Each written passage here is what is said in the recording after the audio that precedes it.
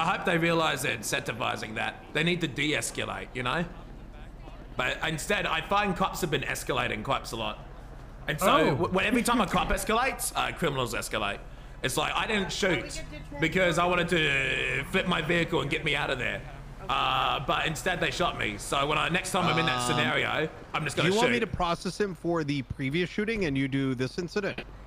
I mean, if you want, you could just process him and just charge him for whatever's in the trunk. All right.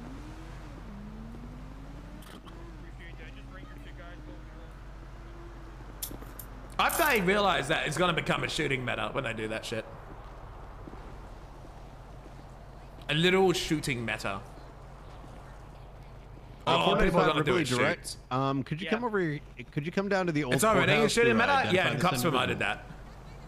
I already worked it out with Marlo. Like, I only started shooting because of what's happened previously.